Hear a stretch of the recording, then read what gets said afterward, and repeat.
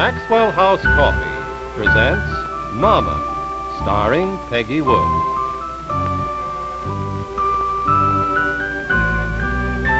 I remember this album on our parlor table at home.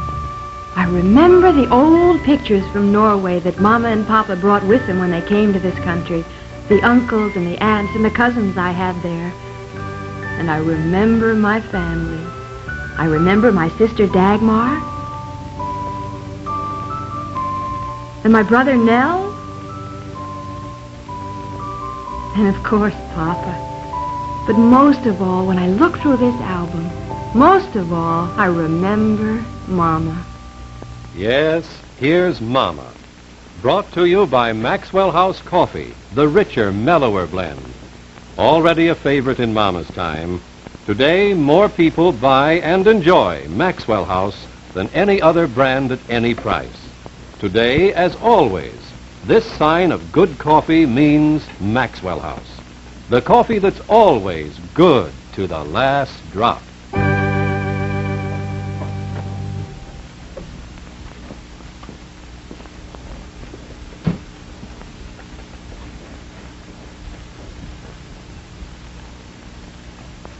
Well, we see if you are boiling over yet. Oh, it's nothing to joke about, Mama. I feel awful. Always when you have a spelling test, you feel awful. But this has nothing to do with the test, Mama. Yeah. I just don't feel well. Well, you have no fever. Oh, Mama, that can't reach far down enough to show how bad I feel. Oh, stomachache. Awful.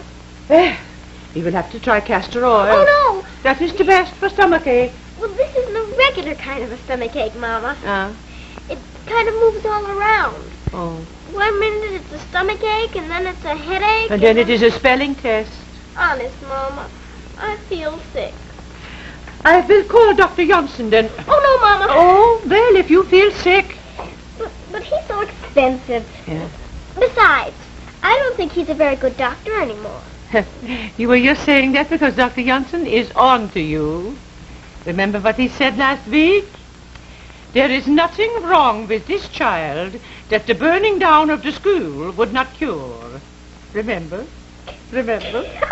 Stop it, Mama. No, you were very sick. Oh, Well, I am. Well, you will feel better when the test is over. Oh, do I have to go to school, Mama? Yeah. Well, don't blame me if something terrible happens to me. Oh, stop it, Dagmar. What has got into you lately?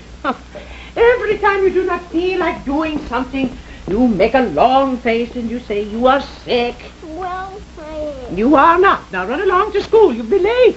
Fly. Oh, Dagmar, Tommy Jordan was looking all over for you. For me? His father bought him a whole box of all-day suckers, and he wanted to give you one. Oh, boy, where'd he go? School, I guess he was just out front. Hey, Tommy, wait for me. She's very sick. Has she been starting that again? Spelling test. Did you forget something? Oh, I just wanted to tell you that I'm going to Grace's after school this afternoon, Mama. That is, if you don't mind. What about your practicing? Oh, well, I can do that tonight.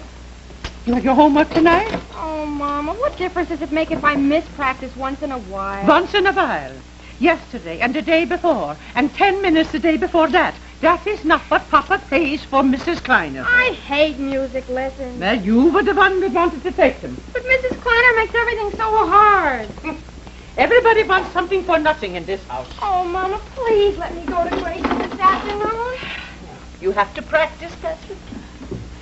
Now I know why they say all musicians have a secret sorrow. They were made to practice when they were young. Oh, Papa's going to fix that, Mama. He was going to fix it 2 weeks ago, and it is still stuck. You know what we were going to do this afternoon at Grace's, Mama? Wood burning. I wonder what to have for supper. Oh, anything, Mama. It doesn't matter. Grace got a wood burning set for Christmas. It's such fun. Why do I always have to make you do everything, Catherine? You have to practice. I know it. And do you not think it would be a good idea to go to school? Look at the time. Golly, Mom, I'm going to be late. Why didn't you tell me?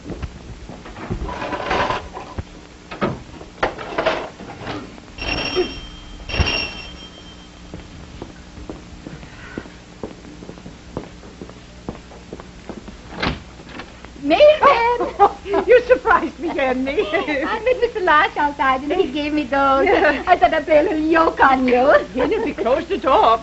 Now, who are they from? Oh, Bills. Oh, Well, I thought maybe, Martha, that we could go to market together. No, I have not made my bed yet. Oh, Martha. Do you know what Mrs. Jansrud told me? What? Someday Mrs. Lindquist does not make her beds until 3 o'clock. Oh, I could not live like that. Oh, it would make me feel like a pig. Well, make yourself at home, Annie. I will be with you in a jiffy. Well, where are you going? My beds. Oh, well, I will help you. Oh, no, I can make my own beds. Oh, no. 4 hands is better than 2. I will help you. In that way, it will go quicker. Well, since when have the beds been in the kitchen? Oh, well, I will be with right away. I forgot I left the coffee on the stove.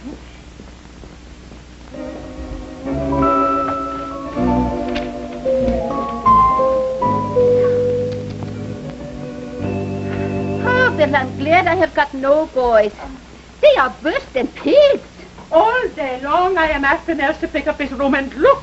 Well, anyway, you don't leave it until 3 o'clock. Some days I would like to. Oh, you, Martha. Yeah. Sometimes I get so sick of bed sheets and dirty clothes. I wish we were Eskimos and did not need to use such things. Here, put You it can up. thank your lucky stars that you are not Mrs. Edlund. Why? Because now she has one more bed to make than she used to. What you mean? Then on their 20th anniversary, Mr. Edlund gave her those newfangled twin beds, you know, with the spaces. Yeah, Mrs. Johnson told me so. Minnie, what are you going to have for supper? Oh, Martha, I have not made up my mind. You too, huh? Well, I was thinking of having pig's knuckles and sauerkraut, but I'm not sure yet. That would not be right for the children. Well, everything is so expensive. Yeah. Round steak is 14 cents a pound. Well, I would not pay that. But I have to think of something every day. Martha, where does the sweater go? Or, Well, I wonder what Nelsie has in his pockets. if I knew what boys carried around in their pockets, I would know more than Mr. Edison. Oh, Martha. What? Martha. Look. Cigarettes. Phil, aren't you going to say something? What can I say? Well, if I had a boy as young as Nels, and he was going around smoking, I would have something to say. I would put him over my knee and I would spank him, I would. Nels is 16 years old. Well, then let Lars spank him. 16 is too young to smoke. I know. I wish he would not. Well, then why do you let him? Why do I have to make everybody do everything, Jenny? Then, Martha, you cannot let him go around smoking. You will stunt his growth and maybe give him the lung trouble. Well, all right, Martha, now come along. Let's go to the store.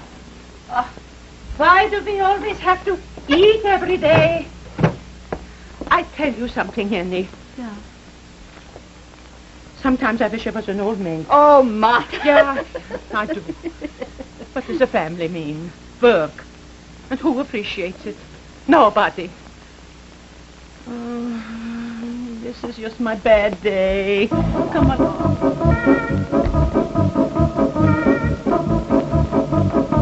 So my man said to me, where did you ever hear a story like that? And what did you say? I say, from Jenny Oberg, I say. And what did he say? Jenny Oberg? Why do you pay any attention to it then? You know what a gossip and loudmouth Jenny Oberg is. About Jenny Oberg, he said. Gossip and loudmouth, he said. I laughed until I had such a pain here. What is the matter? I've never seen it to fail. Talk of somebody, and there they are. Jenny Oberg? And her sister, Mrs. Hanson. Oh, hello, Mrs. Oberg. We were just thinking of you. Mrs. Rostrom. I was going to call you both later this morning. Oh, yeah? Yeah, my man goes to Lodge this evening. I was going to have a few of the girls in. Oh, that would be nice. We will play rummy. Can you all come? Oh, yeah, that would be fine. I would love to, Mrs. Lindquist. Well, how about you, Mrs. Hanson? Well, I am not much of a hand for cards. Oh, what is the difference? We play for fun only. Well, it is nice of you to ask me, but I have too much to do at home. Oh, now, Martha, what have you got to do? Well, I have the sewing, and I have to get Nels at his geometry, and then there is the drawer in the kitchen that must be fixed. Oh, well, let Lars fix that. Are you crazy? He will not start it unless I am there to push him on. Oh, he's just like my man. Mine too. These tomatoes are not very fresh. Well, if you had been squeezed and pinched and dropped as much as that tomato is, you wouldn't be very fresh either. Oh. How much are they? 15 cents a quart. Oh, that is highway robbery. Oh, I wish you would come, Mrs. Henson. Martha, let your family look out for themselves for this once. They don't appreciate what we do for them anyway, do they, girls? They certainly do not. Well, only this morning, Martha, you said you wished you were an old maid. We wish you would come, Mrs. Henson. Well, I would like to, but the sewing just must be done. Oh, she is hopeless. All she wants to be is used to hired girl for her family. Well, if you change your mind, we would want you remember. I will, thank you. Oh, everything is so dear. I wish I knew what to get for supper. We are having that trouble, too. There's the heck with it. I'm going to have the sauerkraut. I think maybe stew. My man likes that. We had stew 2 nights ago. But did you see the chops today? We had chops last night. You like fish? I do not know what I want. Oh, my sister-in-law in Minnesota sent me the most wonderful recipe for meatloaf. Meatloaf would be nice. Oh, but this is wonderful. Yeah. My man had 4 helpings. Yeah. And it takes 5 hours to make. But why is it so hard? Because everything must be just so. But that is what makes it so good. Then maybe you would be so kind as to give me this recipe, Mrs. Lindquist. You are going to spend 5 hours making supper for your family? Now I know she's crazy. I'll always remember how hard I practiced that afternoon.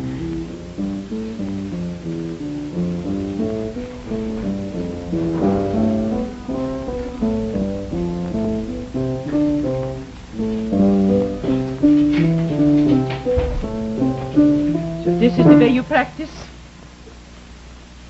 Oh, this magazine just happened to be on the piano, Mama. So? Oh, well, I can do these even when I do read, Mama. Listen. Never put the magazine away, Catherine. You know what Mrs. Kleiner said last time.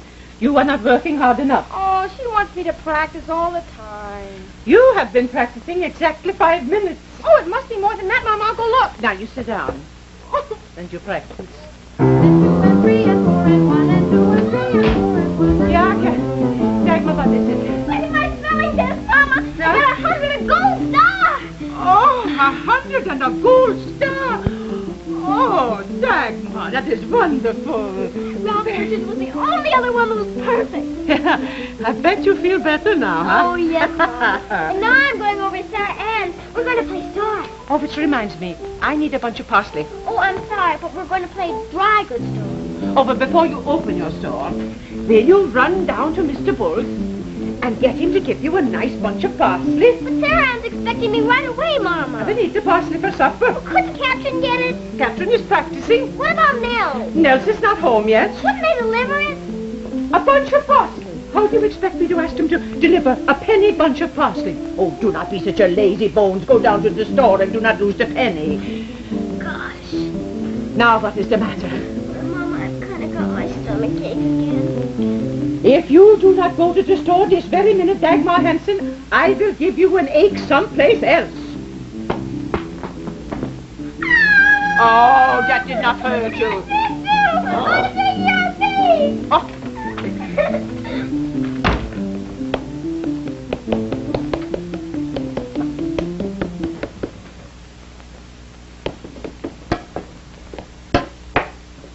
Time is not up yet. Just getting a drink of water, Mama.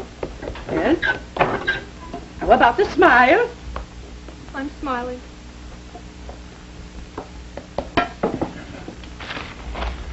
Takes exactly 42 seconds to come from the piano, get a drink of water, and go back again. But don't worry, Mama. I'm adding it on the other end. Oh, hello, Martha. Oh, hello, Yenny. Oh, my feet are killing me today. Oh, have you been shopping? Well, no, I was just looking. I didn't buy anything. Mrs. Lindquist's sister? I've been working since 1 o'clock. Well, foolishness. No. It's a good recipe, I can tell. Well, it should be all that work. I hope Lars likes it. Well, after 5 hours, he better like it. Oh. you coming with us to play cards tonight? No, I told you I would not. Well, I thought you might change your mind. Coffee, Yenny? I can only stay a minute. You have time for a cup of coffee. Hello, Mama. Hello, Nels. Hello, Aunt Jenny. Well, here he is. Yeah, it's me. And a very good thing. What's the matter? That your mama will tell you. Yeah, but not now, Nels. Something bad? You will find out. Well, my conscience is clear. I'll be in my room, Mama, in case you want me. What did I tell you? The lung trouble. Oh, he just has a frog in his throat. Oh, Martha, you are always making excuses for your family. And I think today they need them. Pocket to buy a fat pig. Home again, yiggity yig. No, Papa, yiggity pig. Well, that's what I said, yiggity yig. Oh, put me down a minute, Papa. I want to show you something. Yeah, it'll be a pleasure to put you down, Dagmar. You're getting heavier every minute. Oh, wait till you see what I found, Papa. What is that? A loose board. Oh, I must fix that. Oh, no, Papa. Secret hiding place. But if the board is loose, somebody might trip over it and hurt themselves, Dagmar. But you were a good girl to find it. Oh, was I, Papa? I'm glad you love me. Yeah. Woo, Mama! Now we go into supper, huh? Hello, Lars. Hello, Martha.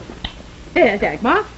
How was the dry goods store at Sarah Ann's? Oh, it was all right. What is the matter with her? Well, I was cross with her today. And I had to give her a slap on the backside about so hard. Oh, only so. Yeah, well, she was not hurt, only her feelings. Well, was it a nice day, Martha? But besides Dagmar, Yeah? Catherine did not want to practice. Oh. And Nels has been smoking again. Oh, yeah? Yeah, Jenny and I found cigarettes in his fetter. I bet it was Jenny who found them. Well, it is nothing to joke about that. He is too young to smoke. Well, what did he say? I did not talk to him. I am waiting for you to do that. Oh. Well, why should I be the one who always has to do the scolding? Now, I did not say that, Martha. Well, you looked it. Well, do not worry, Martha. I will talk to him after supper, whenever that is. Oh, it is ready. Call the children. Yeah.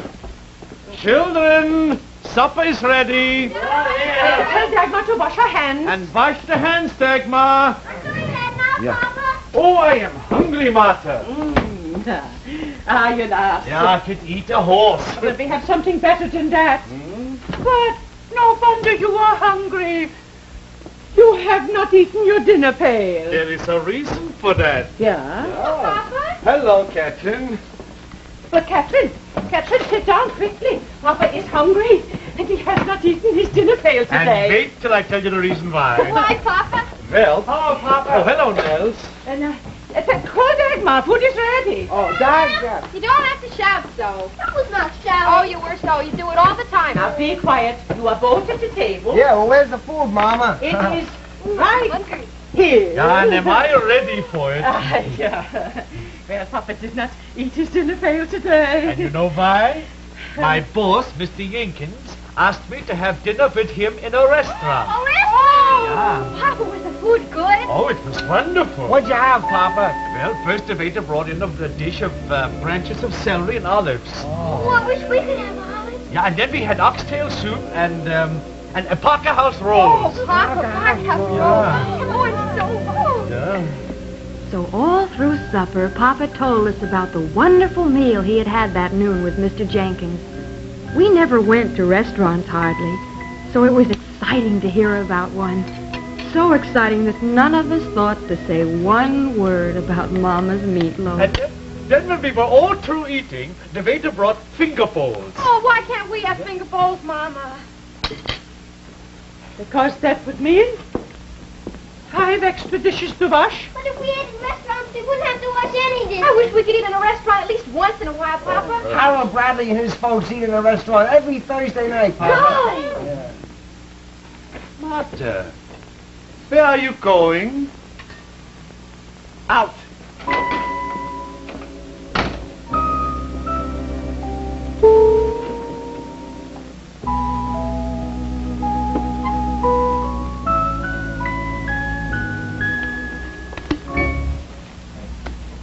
So, there was Mrs. Edlund, walking down the street toward me. I remembered what Mrs. Johnston had said, and I could not help giggling.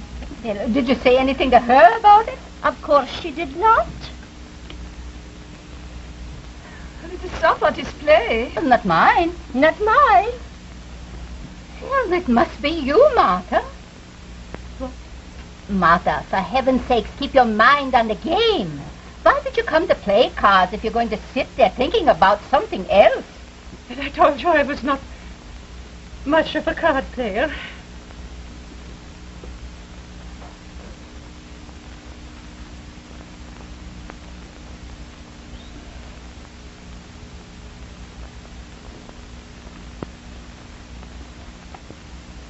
I will put down 3 sixes and discard the 7.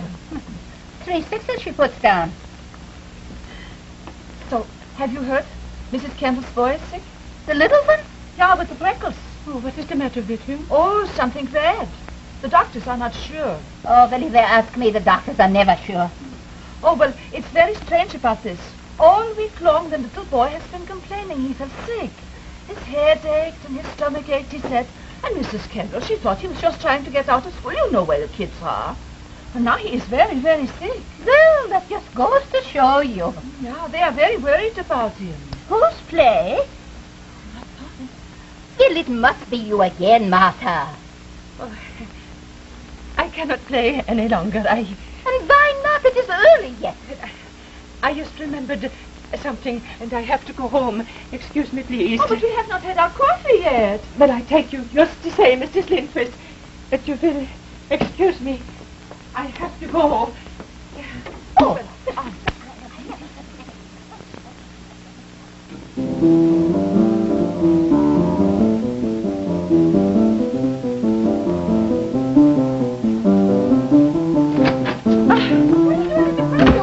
But it is quicker. I've been practicing again, Mama. Yeah, where is Dagmar? Around. Dagmar? Don't you care whether I practice or not, Why, Mom? of course I do, but Dagmar! Here I am, Mama. I'm being a good girl. I'm getting myself ready for bed. How do you feel, Dagmar? Fine. Let me see your tongue. I feel fine, Mama. Let me see your tongue. But where is Papa? I don't know. Then why is he not around at a time like this? Papa's in the cellar fixing the broken drawer. Oh, Papa was in the cellar. Say, what is the matter? Nothing. Silly Mama thinks I'm sick. Well, is she? I guess not. I guess it was my imagination. Well, I did not expect you home so soon from the Lindquists. How did you know I was at the Lindquist? Oh, Mrs. Janssen's phone, and I said you were out someplace, and she said you were at the Lindquists. Mrs. Johnson. I'm glad you came home early, Mama. Yeah. Now you can tuck me in. Yeah, as soon as I have taken off my coat. Oh, what? Don't you think I was a good girl to get myself ready for bed? Yeah, you were a good girl. And Catherine was a good girl to practice. Yeah, you were both good girls. Yeah. Yeah.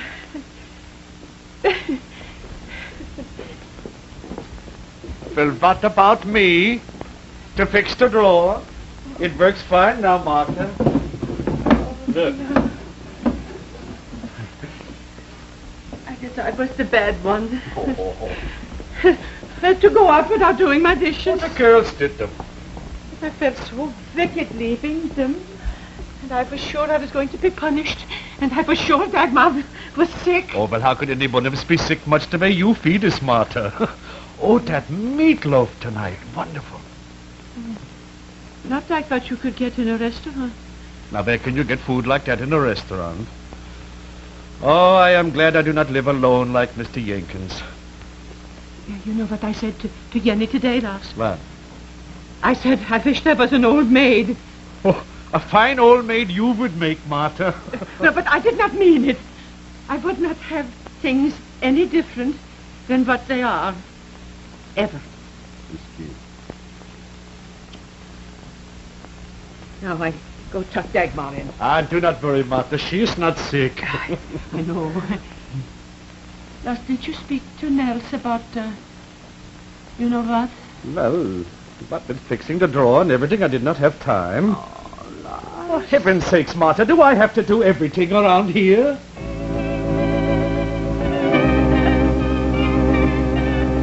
No, Papa didn't have to do everything in our house.